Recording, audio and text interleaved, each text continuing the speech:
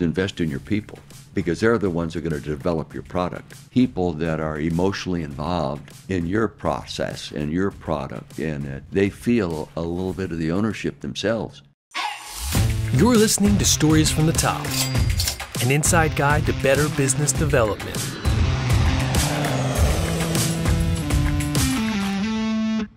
We are here with Coach Dick Vermeil, the NFL Super Bowl champion and founder of Vermeil Wines. How do you like to describe your business and what's your role in the company? Well, I'm a 15% owner. I'm the originator of the company because it was my hobby. You know, I was born and raised in Calistoga, the north end of the Napa Valley, and I grew up drinking my grandfather Vermeil's homemade wine and grew up helping him make wine. And we were closely connected with the Frediani Vineyard, which today is a 170-acre vineyard right there in Calistoga. My great-grandfather on the Italian side of my family owned a portion of it a long time ago. We still pick that portion of the vineyard. Of course, they're newer vines. But so I had the interest, and I got going. I was making a little money, and I said, you know, I said, I'd like to take the Vermeil name and put it on a wine bottle because it was so important to my family, the wine and all that kind of stuff. And being close to the Frediani Vineyard family, a son-in-law had a little small winery on Spring Mountain in St. Helena, and he said he'd be glad to make the wine, and instead of putting his label on it, he would put Vermeil Wine Cabernet. Okay, so he started out as a hobby. He paid all the expenses. I paid nothing. And we made about 150, 200 cases, and that happened to be the first release was 1999, the year we won the Super Bowl. So it sold pretty well, and he said, well, let's keep doing it. And I said, great. And it was his business, and he's making his other wines, okay, On the Edge Winery. And it was, you know, he was selling it, and then pretty quick, some partners with some real money came in and said, Coach, let's take your connections and turn it into a business. So as we moved on, we bought out the little winery and labeled it all Vermeil Wines, and now all of a sudden we have 2,000 cases of wine, you know. In 2008, it became Vermeil Wines completely because we are now making wines of our own that weren't already barreled under On the Edge label. And from 2008 on, we've been making anywhere from this last year, 1,800 cases to as much as 2,700 cases, depending on the crop. And we did it that way, okay? We turned it into the business in 2008, and it's been a struggle. It took us 13 years to get where it covers all the expenses and we have some money in the bank, which is a good feeling. No more capital calls and those kind of things. The club has grown to about 475 wine club members, 135 and 140 right here in Philadelphia. And we make very high-end, quality, expensive wine. Our winemaker consultant is Thomas Brown, who is one of the leading wine consultants and winemakers in the United States, and especially so in the Napa Valley, has produced many 100-rated wines himself, and he has his own label, Rivers Marie. The winemaker that works with him is Andy Jones, and the wine is made at Meadowwood Winery. Okay, we don't own our own winery. We don't own our own vineyards. So what we own is a label and the process and a tasting room on 1018 First Street in Napa, which there are some people from Philadelphia going in there today. Okay, people call me, so I set them up and send them in for a tasting. But it's been a long haul. It's been a long, slow, and people have told me in the past it takes 12 years to break even in the wine business. It took us 13. But we're not in it, you know, making like the small amount of wine that we make in terms of number of cases. It was never meant to be a big money deal, especially with me. It was a hobby, an interest, a passion, and something to keep me active after retiring from coaching. And we were doing, of course, my last few years, well, I was in coaching, you know, at the Rams and the Chiefs after the Rams. So overall now it's starting to go well, but it's never going to be a thing you can base your estate on, believe me. But we do make good wines, good grades. Our highest grade is 96. I think this year our cab's got, with the 2019's got 94 grades, which is a nice grade for us. Yeah. Okay, good. So yeah, we kind of want to dig into a little bit of those steps you were taking as you were growing the business. Just to give some background, what kind of education did you have before, even before coaching? Did you go to school for anything? Or? No, I didn't. No, I was a physical education, physical education major, okay, because I wanted to be a coach and PE teacher and a health minor. But no education in wine or grapes or vineyards other than hands-on growing up around the Freddie Annie Vineyard and the Freddie Annie prune orchards. And, in Calistoga at that time, there were 1,800 people in town. And it was I had 29 kids in my graduating class, and half of them were involved in the wine world or prune world or walnut world. It was a farming culture and community. And my dad had an old garage, and he worked on a lot of their cars. So I was always involved with people, and especially Gene Frediani, the Freddie Annie Vineyard. He was like a second dad.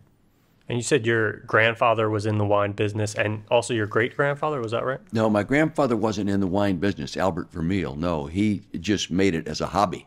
Oh, okay. And he had learned from Jean-Louis Vermeil, my great-grandfather, who came over from the south of France. He'd learned the process, and he did it. I mean, I can remember getting in the big crusher and standing, and like they make jokes of, with the juice coming up over your feet and everything else. But yeah, he would make, I would say he probably made 25, 30 cases, maybe more. I don't remember. I remember they looked like 50-gallon barrels, and there's always a vintage here aging, a new one coming on, and that process for the different things they do in making wine. My great-grandfather owned an 18-acre piece of vineyard and had Calistoga Wine Merchant, I think it was called. It was only a hobby for him. He was extremely successful in San Francisco after coming from Tuscany in Italy. And Napa Valley reminded him of Tuscany, so he started buying properties. At one time, he had over 20 properties up there, including the home that I was born and raised in. But he only lasted a while. Then Prohibition and all that kind of stuff hit, Depression, and he lost most of that. So this was really a family hobby that you were kind of born into and exposed from the very beginning. Yeah, as a kid, you're sitting there, and my dad would always pour me a glass of wine with half of it was water, and it was always a family conversation. What always really stimulated me is to sit around the table on holidays and discuss the new vintage we're pouring and how my dad talked about it, how my grandfather talked about it, how friends around the table, it's a wine world, and they talk about the different flavors. And I don't have that kind of palate. I know what I like, but I don't have the sophisticated sommelier type palate or training. But that was always stimulating to me. And I thought, and I grew up not looking at wine like I did a can of beer. A can of beer is alcohol. I never thought of wine as being an alcohol, just a part of the family meal on a daily basis. And I still have that same thinking. But it was deeply seated in great memories. So what was the catalyst, you'd say, that drove you in 1999 to say, let's partner up and start doing this? Was there something that gave you the push to finally... Well, the catalyst was admiration from my dad, Jean-Louis Vermeil. I actually pronounced Vermeil. There's a picture right there on the wall of where they came from in the south of France. Next Wednesday, 4 of them from there show up here for 5 days. Okay, so it was my respect and admiration for my dad, and his grandfather's name was Jean-Louis Vermeil, so my great-grandfather. So I said, I'll just perpetuate the name. I'm Richard Vermeil, not Jean-Louis. And it was... So I had friends, and I had the contacts and knew people. And Paul Smith was the winemaker and owner of On the Edge Winery, and he was a winemaker. He was with Mondavi's for 17 years, ran the Opus One program, not as a winemaker, as really the engineer that developed the whole thing and the communication between France and Opus One. So I had all kinds of support. I really did. Yeah, so people were mostly supportive when you announced you were going to go into winemaking? Yeah, they were. Yeah, and friends, and they'd say, what are you going to do that for? I said, well, it's something I've started as a hobby. I enjoy it. I really enjoy giving bottles of wine to friends. When I grew up, people walked in the house, they always walked in with a bottle of wine they made. You exchanged it within the community, and it just left a very positive, warm memory and experience for me at that age. And this way I could reinforce those thoughts, So as you started partnering into the company and creating the business, did you bring any of your coaching experience into the business world, or what was... Well, I'm not a business guy, and I have partners that have been extremely successful entrepreneurs that have made a lot of money. And I knew if we did go into it, they were not going to allow it to fail, and it was never going to be a deal, well, we didn't make any much money this year, we're going to shut it down. They're going to keep it going. And that because of their persistence and their backing, and their home office is in Egg Harbor, New Jersey. And they have a super accountant, GM type guy there that really has taken over Vermeil Wine from the business standpoint, from the dollars and dimes and the organizations and the orders and all, and the communication with our tasting room and general manager Andrew Curry in Napa, and they're business guys. What I do is I sell the wine. I can go sell the wine. I can pour the wine in great places and get great positive responses, and even more so today than ever before because of Thomas Brown and Andy Jones' commitment to it. And people drink it. They're surprised at the quality because they expect that's got a football coach's name on it. It's just a hobby. No, it's excellent, excellent wines. So my question about that is, I know you're passionate about wines. You do the selling of wines as well. But you mentioned these other people who backed you up and didn't let that business fail. So what were those different department heads that you really needed to succeed in this business? Well, first you always need the people with money. You need the people that aren't going to panic when it isn't going well. You need people that have the ability, vision-wise, to see the potential of it. But see, I'm maybe presenting a little false image in that none of us went in it to make money. None of us wanted to lose money, but we wanted to make good wine, and if we broke even, that would be it. Okay, it's gone beyond that today, but that's the kind of support I had financially. And then their business expertise and people in their company, like Bill Kurtzis and Peter Michaelitis, who work daily on our business in communication with everything that goes on, the buying of barrels, the corks, the bottles, which have become a problem, the bottling dates, all these stuff, the marketing thing. And when we first came out, we sold wine wholesale to different distributors, but to create cash flow. And we gradually, totally moved away from that because it's just limited, small amounts of wine, no volume is almost impossible. You're always going to lose money. And like plus, I was the guy on the road, and you go into a restaurant and sell them 6 bottles of wine because they don't want to be a warehouse for your wines. They'll buy just what they can sell the next 2 weeks and ask you to come back in 2 weeks. Well, I don't live in Kansas City. I don't live in St. Louis. I don't live in Florida. I live right here in Chester County. So we gradually got away from that. We did develop some good customers. Houston became a very good area for us. And in fact, there's a distributor there that still has major steakhouses that pour our Blend 34 as a glass of wine at the bar, and it's very popular there.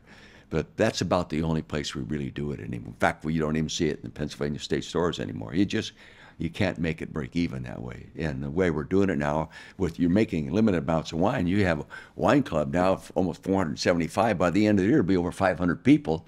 You have to have the wines. We ship 3 times a year, a 3-bottle level, a 6-bottle level, a 12-bottle level, and a combination of, and the all Cabernet level, which so we just don't have the wine to go out and sell it wholesale anymore. Were you guys doing private label originally, like letting other people brand the wine as their own? Or No. It was always ours. In fact, that picture was the original label.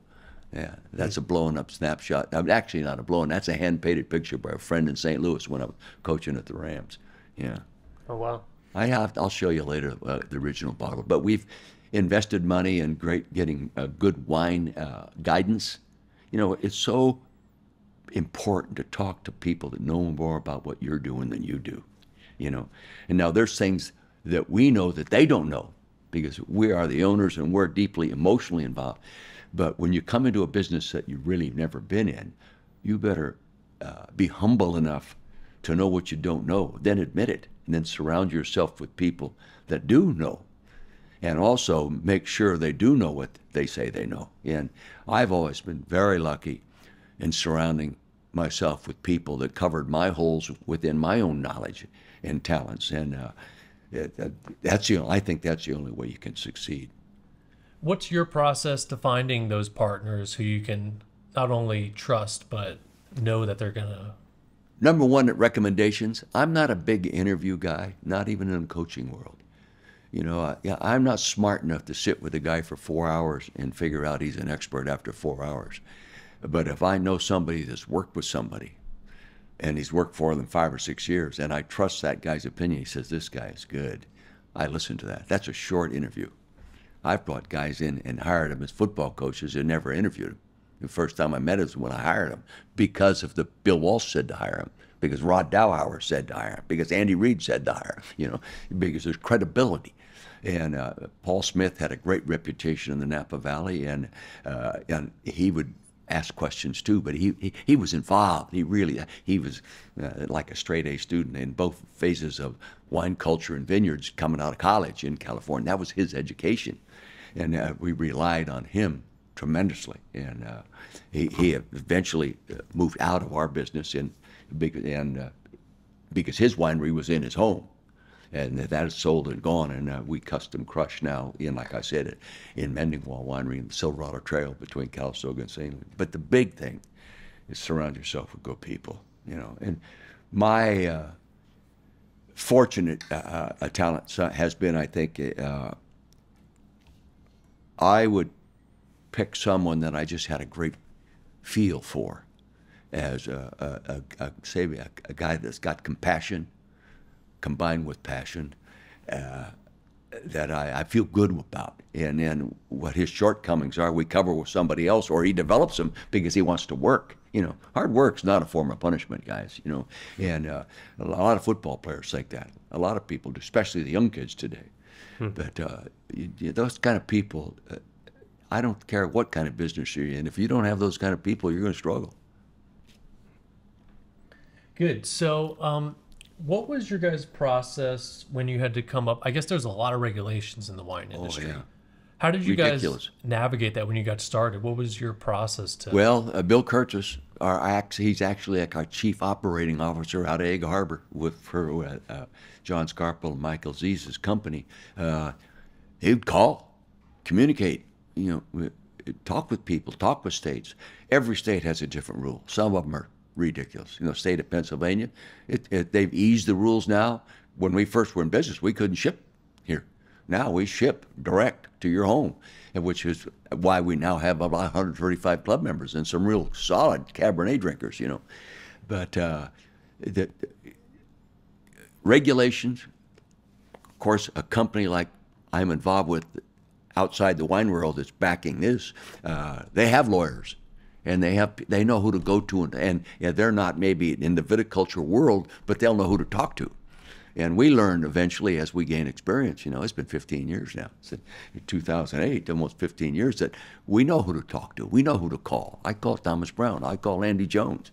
We call Mendingwall Winery. We call brokers. We call these different people, and get answers. But now it's not a problem for us really that much anymore, because, like for example, I could sell a ton of wine in Delaware, but we're not licensed to go into Delaware. So you don't bother. And we don't need them. I'd like to have them because I have friends there. The state is the United States is so inconsistent with the liquor rules. For example, I'm going in the Hall of Fame in August. We're going to pour Vermeil wines at our party post enshrinement ceremony, okay? But there's processes to go through to make it legal. Even these just guys, to do that. Yeah, just to do that. Wow. Yeah. So how does the licensing work in each state? Is that something you have to apply for, purchase? Yes. Or? Oh, yeah. Yeah. You go through it. There's a legal process in every state.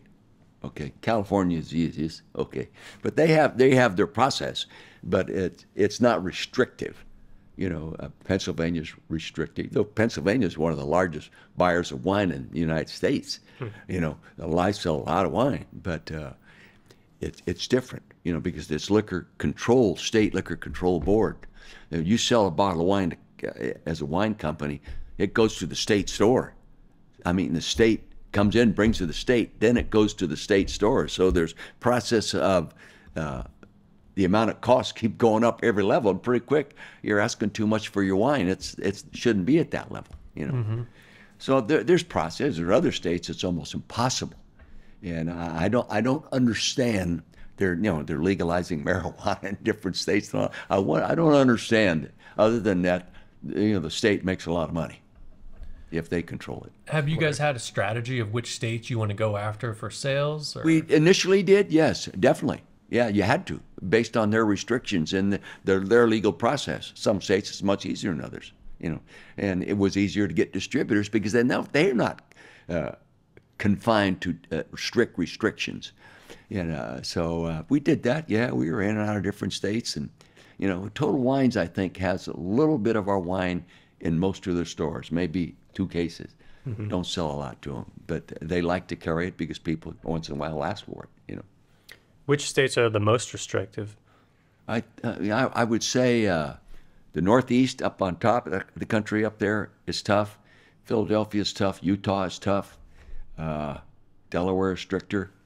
These kind of places, and I'm not really up to date on that, and I've sort of faded out of that business and moved more strictly to, like, I have 3 major engagements coming up this fall that I'll sell a ton of wine in major high-end country clubs.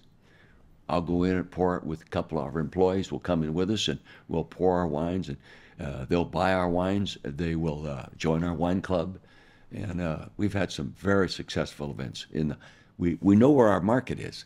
People that are used to buying quality wines and like to have some in their home and like to be in a club that get the shipment and like to order for gifts. PNC Bank right here has used us to give Christmas presents. The WIP has through PNC, a big football event. They'll buy some wines and I'll sign the bottles and give them to them. Been very big advocates for us, so we appreciate that. So for when you guys started out, did you guys have in mind the different types of wine you wanted to make? Yes. Or how did you guys come up with that list? Well, I was Cabernet. I was hard-headed. I wanted 100% Cabernet. Some of the greatest French wines are not 100% Cabernet. We make 3 Cabernets now.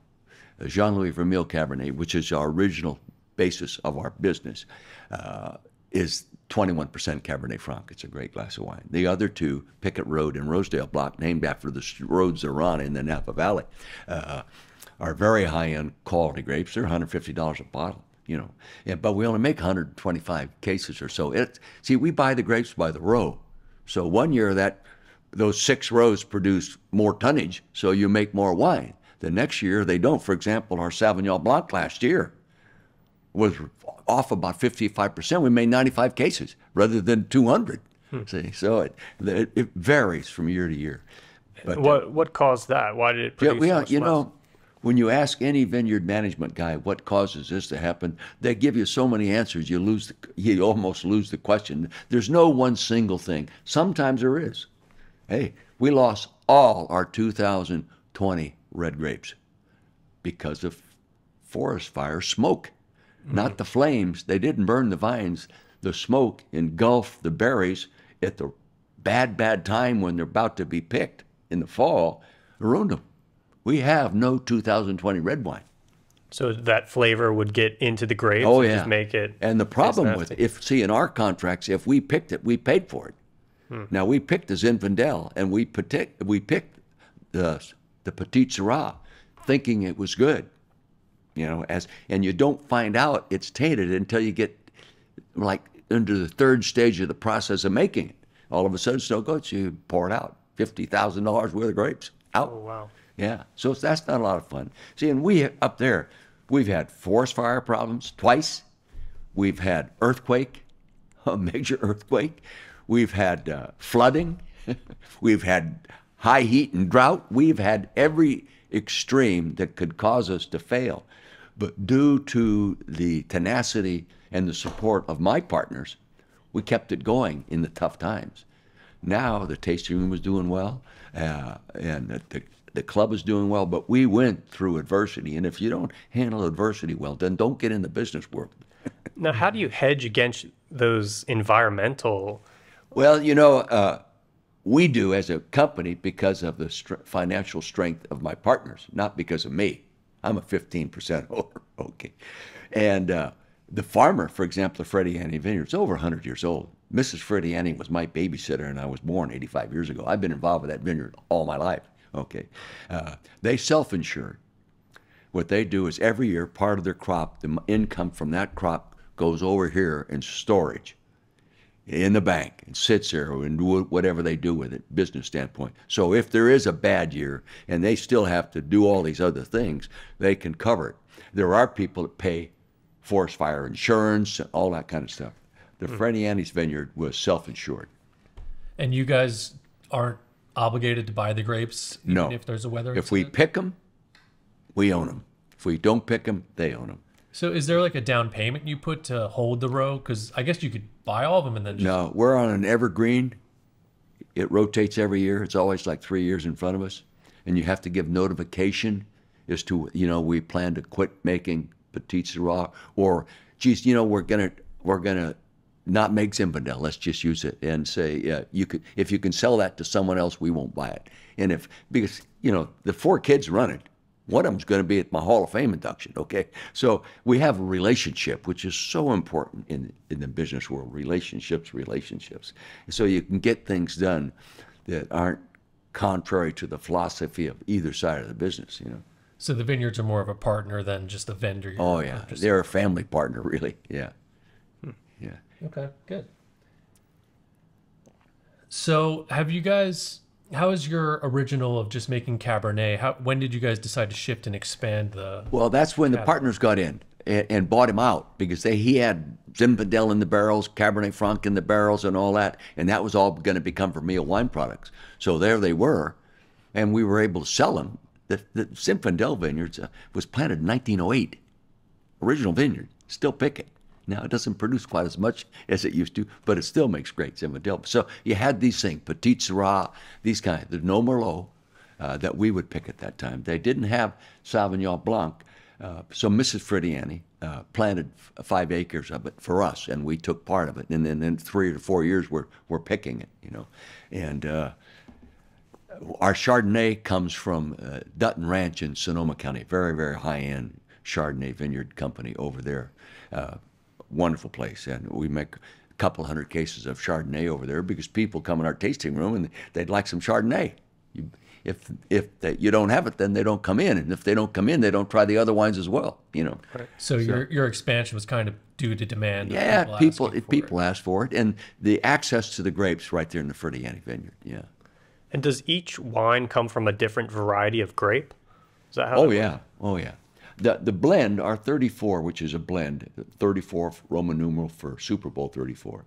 It is a Cabernet Franc Petit Syrah. It used to have a little Zinfandel in it.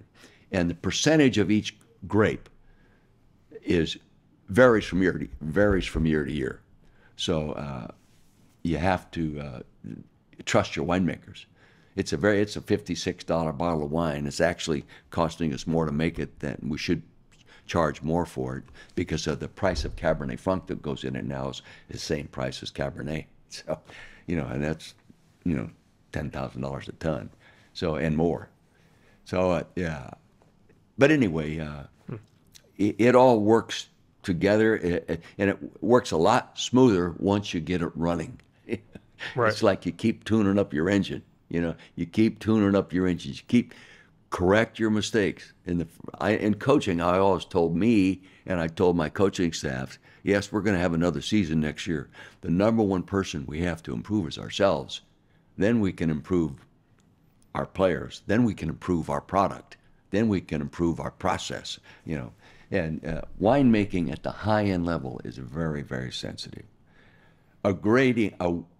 Trying to achieve high 95 grades in that, you can lose grading points in the transportation or the time it takes from when they're picked to when do they get to the crush.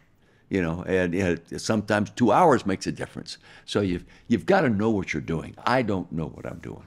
Football, I think I know what I'm doing. The wine world, I listen and learn, and I know a lot more now.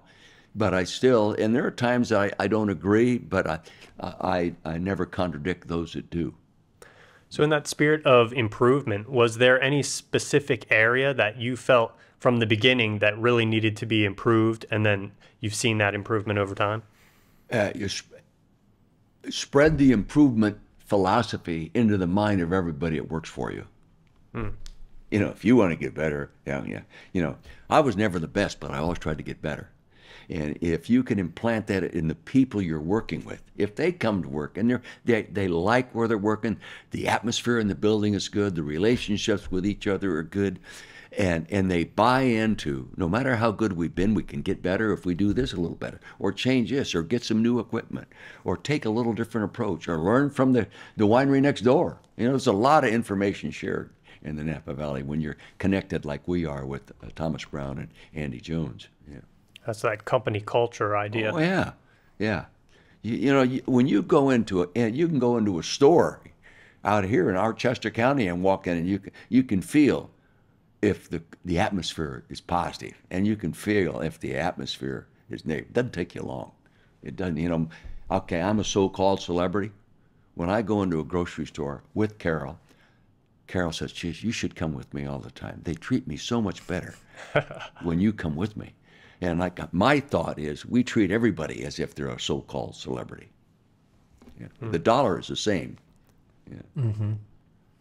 Good. So, what is your guys' process for quality control to make sure that you guys are putting out not just high-rated wine, but something that you're proud of as? Yeah.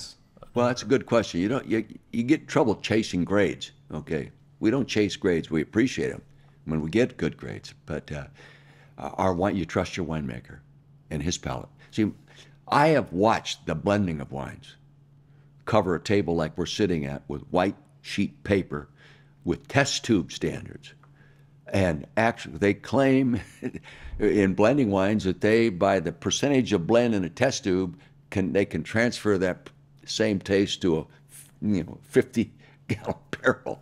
It's a little hard for me to believe sometimes, but they do it because these guys are chemists. The good winemakers they're very intelligent people, and they're chemists, and they know what they're doing, and you rely on those kind of people and their taste thoughts. But like I said, I know what I like, but I'm not a wine snob. I bought a $25 bottle of wine, thought it was excellent, and I bought a $150 bottle of wine, and they was very good. If it tastes good to you, it's good wine. But we've gotten to a point now we can pour our wines to people that are sophisticated, that have a wine cellar full of high-end quality Napa Valley wines, and really like our wines as well, which is, that sort of says we're there in the ballpark. So when did you meet your winemakers? Well, Paul Smith I've known for, because the original partner with On the Edge Winery, he married into the Freddie Annie family. His ex-wife is coming to the Hall of Fame, Mr. Fred Annie. So I don't know. I would her babysitter. Okay. So I've known her all my life. Her husband I met after they got married, and then they were in their early 20s. So that's ever. But he's been out of our business now since I'd say 2014, somewhere out. He moved on. And, so when you found his replacement, what was that process of finding someone? Well, I recruited him. I researched who has the best reputation. This one fellow Thomas Brown lives in Calistoga, my hometown. And he lived just a few blocks from where our Calistoga tasting room was at that time. We no longer own it. We sold it. And I recruited him as a consultant when Paul Smith was making our wine, and Paul was all for it too because he wouldn't come. Then when Paul Smith left, he came as our consultant and brought his winemaker that he works with a lot, Andy Jones, with us. And at that time, we were making it at Tampa Bay Winery. Originally, we were making it at the old Cuvasson Winery, so this is the third spot. But Thomas Brown owns a percentage of the Mendingwall Winery. His own label is Thomas Brown's own label is Rivers Marie, which is very hard to get. So was there a process of kind of teaching him what your guys' standards were, or is it just handing he him taught the us keys? what his standards were. Yeah. There's a difference between delegation and designation. Okay, we designated him. Okay, So to do recognize this. his expertise. Yeah. Sometimes a little knowledge is harmful. Oh, because you start trying to control things. Well, you that think you know maybe more than you really do, and you don't. Right. Yeah. There's no substitute for wisdom. You can hire it. It takes a long time for you to learn it. Yeah. Right. That's smart. Yeah, we've had a handful of interviews we've done recently, and that seems to be a common theme with successful people is that find experts to partner with and let them be the expert. Don't try to micromanage everyone's decision. And learn from them. And then gain their respect. So when you ask a question, they give you an answer that satisfies, and they aren't afraid to say, you just can't do it that way, because you don't know enough about it. Yeah. So you said 2008 's when you officially kind of like started running it like a business. Yeah. What did you guys change that took it from more of a hobby to actual business? What was my involvement in travel? I was on the road a lot, 2 days, three days in Houston, 2 days in Kansas City, 2 days in St. Louis. I'd go to St. Louis and sell 50 cases. We had major brands distributorship in St. Louis and Kansas City, and then later, since then, Glazers have bought them out. I think it was that, if I remember right. But anyway, that's what we did, and made contact with the Landry restaurant chain and these kind of things. But the restaurant business for little guys like us is really almost impossible. Yeah. And what was your sales process when you're going on the road? Well, yeah, I would travel. We had a full-time employee that was doing it all the time, and I would travel. He would set up the meetings and organizations, and I would fly in to meet him, either in Kansas City, St. Louis, Florida. I mean, we've been in different states. And I meet with him. He'd have it all organized. Tom Ward was his name, and we ended up giving him 1% of the business because he did a good job for us. And just let him take me where I had to go. I didn't go in cold. I didn't have that kind of time. And who were you meeting with? What kind of people? With distributors. We're pouring wine for distributors, and the distributor, I developed a great relationship. I keep going back to Houston from a friend at a speaking engagement. Okay, I was speaking at Puerto Rico or somewhere, and this guy was honored. Lincoln Financial Salesman of the Year, had been that many times in Houston. So I met him at this speaking engagement. I forget where we were, some island. And he said, I understand you're in wines. I said, yeah, it's a hobby. I'm not like a lot. He said, well, I might have the largest French collection of wine in the United States. I got about 15,000 bottles. Wow. He says, in fact, I travel with my own wine. Would you like to taste some? I said, oh, give me your room number. So we developed a relationship in 3 days at this convention. And he says, you ought to come to Houston. My number one client is Specs in Houston. And the owner of that company, the daughter and the owner of that company, are personal friends. I manage your estate planning and all that. So he said, I'll introduce you. Well, a week later, I'm there. So I get involved with Specs, and they assign me a salesman to work with, Rodney Brown, rather. Yeah, and we developed a relationship for 6-7 years. I went in there 4 or 5 times a year in the off seasons and sell wines, and he'd have it all organized. And we were in a lot of major, presidents' country clubs and all these kind of different things. Wine loves Houston. Okay, Houston's a good wine city. A lot of steakhouses, a lot of people drink wine there, and Specs happened to be when I got involved with them, they had about 90 stores, and all of a sudden they're at like 190 today around the state. But again, we have moved away from that business because we just don't make enough wine to sell at wholesale, then not have enough to sell retail. You just can't meet expenses. So now you're kind of more going for the yearly subscription type almost? Yearly subscription and hands-on direct sales, personal. Some online people, I'll do a speaking engagement and say, geez, if you like Vermeil wine, just Google Vermeil wines. We'll get some responses. And I'll set up wine tasting events for, like I said, there's a couple coming into tasting room in Napa today. There's another one coming in from this area. Whenever I do anything public, I always say, geez, if you'd like to visit my tasting room, call me. I give them my cell phone number. They call me, hey, Coach, we're going to the Napa Valley. I'll set up a tasting for them on me, and invariably we'll end up with wine club members. Yeah. When people get in the wine world, they like wine more than they do when they're home drinking it. The whole atmosphere turns them on, and they've already had 3 stops, okay? Yeah. So have you, with other winemakers out there, like how have you guys, I don't want to call them competition, how do you guys view your other winemakers out there? With great respect. With the Freddie Annie Vineyard, I'm out there for almost a month in the fall. What I do is drive tractor. Then I go with the grandson who delivers wines to the great wineries. delivers grapes rather, because 170 acres, yeah, they're producing over 300 tons of grapes. Well, we maybe get 30 tons. So I go with them. I meet people from Camis's to Stag's Leap to all these different wineries, and I meet people. And because I have a Vermeil name that's born and raised in the Napa Valley, it's a football name, and many of them want to talk football. So you develop a little relationship with people in that way. But really, Wine Spectator, yeah, and I spend like 3 to 4 days a year just in wine meetings out there, discuss what other people are doing and what we can do better.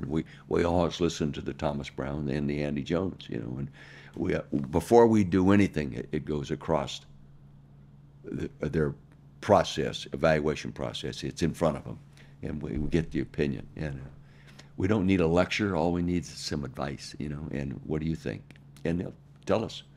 But it sounds like, in hearing you talk, it sounds like whenever there's an opportunity, you really kind of seize on it, jump on it. Do you have any, how do you evaluate what opportunities that you should jump on and which ones you should let go? Well, for example, I got 3 coming up in New York. We did one at New Rochelle last year. Home run. People love the wine. The country club, Robert Cassera is the general manager, and he's sort of the president of the general managers club. And he said, my God, the people love the wines. And we'd signed 12 club members and sold $58,000 worth of wine. They like the wine. And I'm sure we'll go back there. But he sets us up at other places in. The recommendation is good.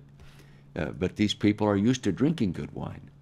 So, and I don't think we'll ever get to the point where a person who is a sophisticated wine drinker can't afford it. We're not in the Harlan or the Bryant family or the Colgin and those high end, Screaming Eagle, and they're way up there. But we can compete quality-wise, and now the good thing for us, people know it. We have winemakers that stop in our tasting room. I've been there when they did it, and they have gone up 15 different tasting rooms, said, Coach, this is the best wine on the block. And they're making wine too. So I know we're doing it right. What was your guys' process to break into that circle of fine wine versus just another wine? Well, it's a pride thing. I had no rules when I grew up in Calistoga. My only rule is never embarrass your Vermeil family name. So anything I ever tried to put my name on, I wanted it done right. Because if I can't take pride in it, I'm not going to do it. And yes, I could drink cheap wine, and I'm not a snob or anything like that, but if I was going to put the Vermeil name on a wine label, I wanted it to represent integrity, quality, a passion for the business and a compassion for the people that drink it. I've met so many wonderful people because I like wine. It's amazing. I mean, it's just been. When I go to St. Louis, I'm within there a few days, and all of a sudden I got cases of wine delivered to the office. Same thing, Kansas City. They know I'm a wine guy, and all of a sudden, someone who's big in wine, I met Don Bryant Family Vineyards. $500 a bottle of that stuff is today. Okay, they're really the father of the 100-point Cabernets in the Napa Valley. He lived in St. Louis. Football fan. All of a sudden, I'm drinking bottles of wine with him. So you grew it that way. And but I think, for example, we're going to make a $250 bottle of wine celebrating this Hall of Fame event coming up. And it's going to cost us a fortune to do it because we're getting the grapes from Beckstoffer Vineyard. We can't get any more grapes from Frediani. This is coming from Beckstoffer, which their overall vineyard complex in Napa Valley is probably the #1 vineyard in the Napa Valley. And they make wines for people and sell grapes to people that are making very, very expensive wines. But it's very expensive to get the grapes. So we're going to make a couple hundred cases and try it and sell it as a memento of the Hall of Fame and as a memorabilia piece. And then if it's successful, then we'll continue make it probably under a label that we used a while back called Integrity, which we had a blend called Integrity. We quit making it because it was a high-end blend, and we were making too much. and so we were falling back in the sales. And we could do it today because now we need it. But at that time, we were making too much wine with that included, and so we've got too much on the shelves, and we're making another vintage, so the expenses started catching up with us. So we backed it off. But we can now, with the volume of wine we're selling, we could name a very expensive bottle of wine and use that integrity label, which we already own. See. So what is it that drives up the price of those high-cost wines? Number one, the grapes. That's number one. Let's say if you pay $10,000 a ton for the grape, the starting price for that bottle of wine is $100 a bottle. That's just the starting price.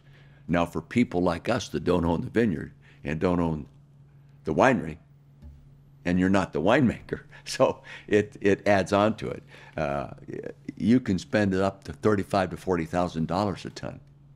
It's automatically, you can, but there's not a lot of it. But if you want it, you can get it. But most of that is all spoken for now with the high-end label, the very, very high-end. And why are some grapes so much more expensive than others? Soil, yeah. For example, I talked about Pickett Road Cabernet. It's a 94 grade this year, as is Rosedale. 2 football part. I use a football cliche. 2 football fields apart, but the soil's different. In France, they go from row to row, but the soil structure with the terroir, the rock structure, the different minerals within that area, the access to a little bit more water, deep down in with the roots make a difference. Make a difference. The other thing is the handling, the vintner, the guy that handles the grapes vines on a daily basis.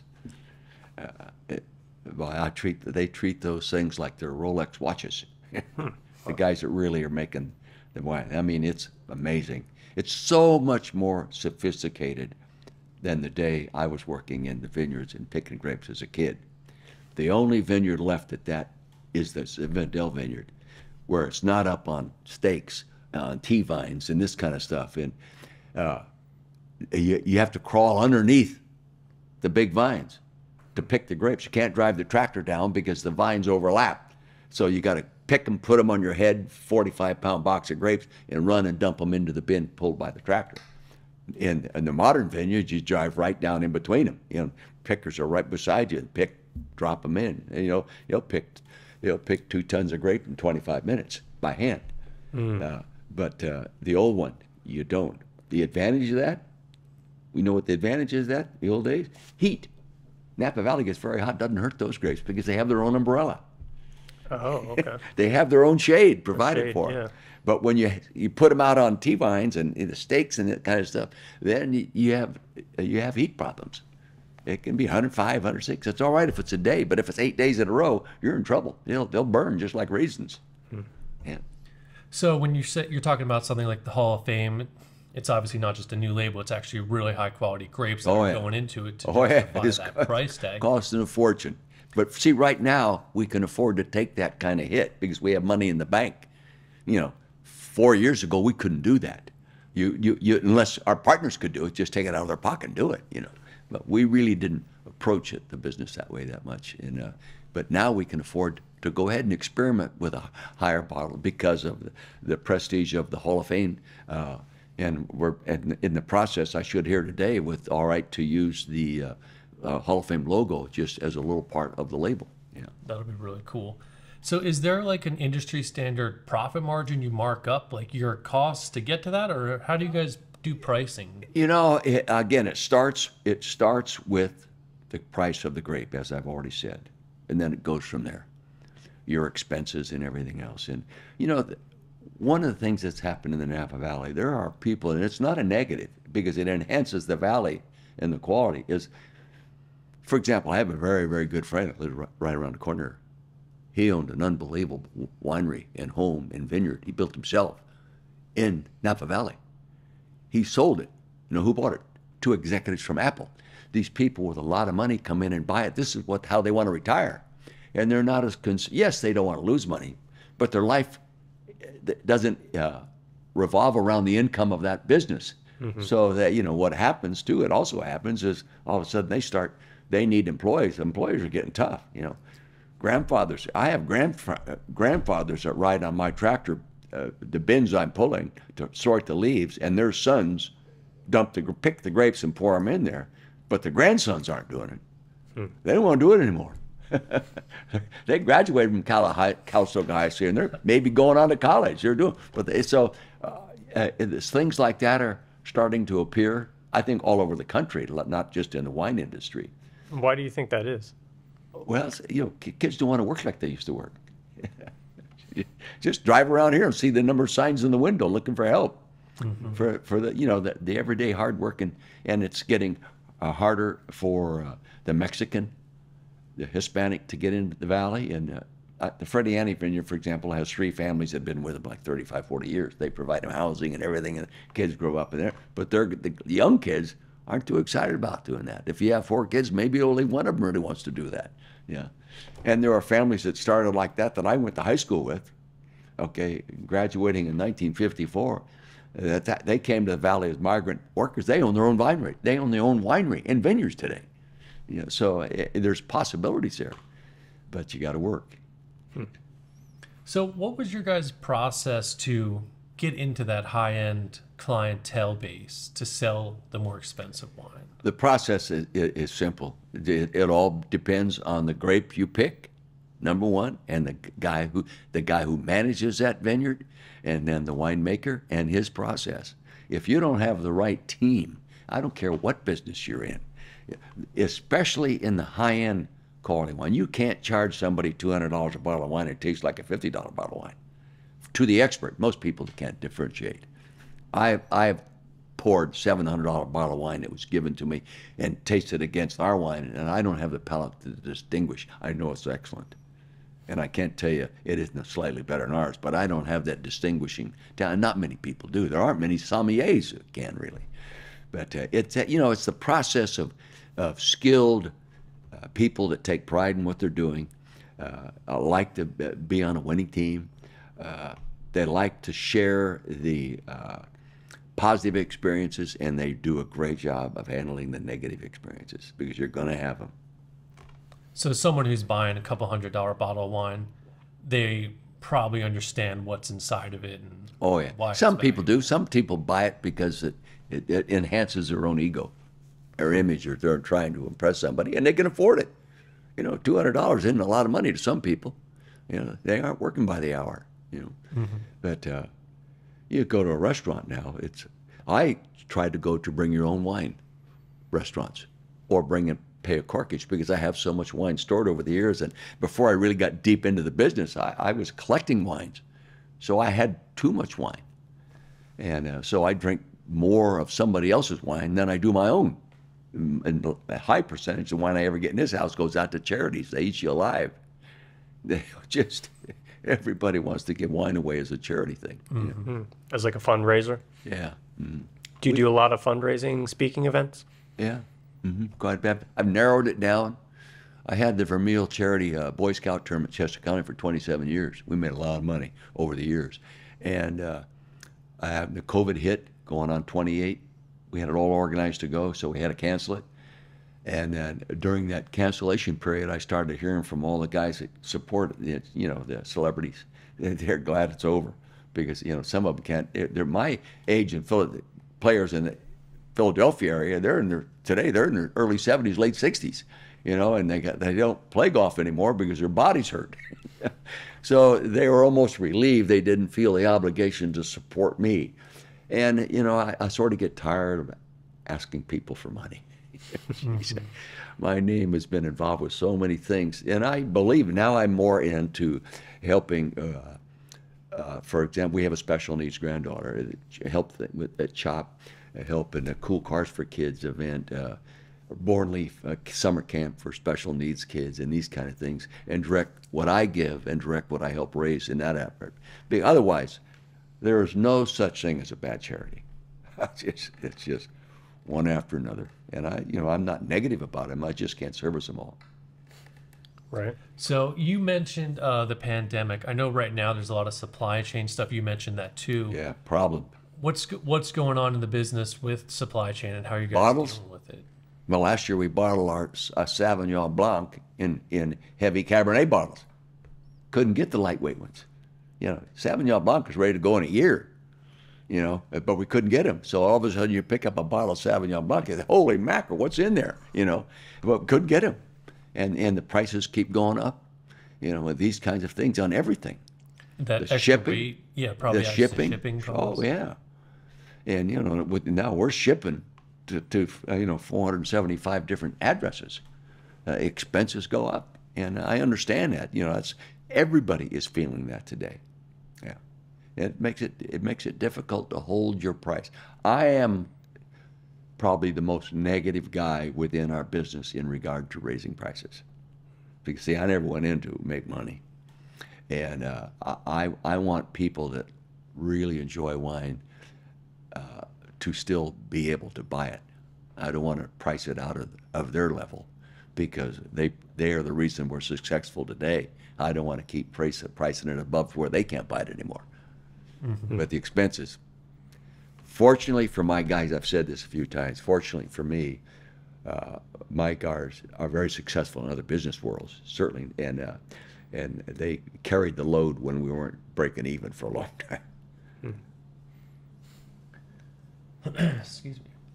So, do you guys have any long-term goals looking into the future for Vermeil wine? What I do. I'm 85 years old, and the only thing we really own is the label, Vermeil label. We own that. We don't own the tasting room. We lease it.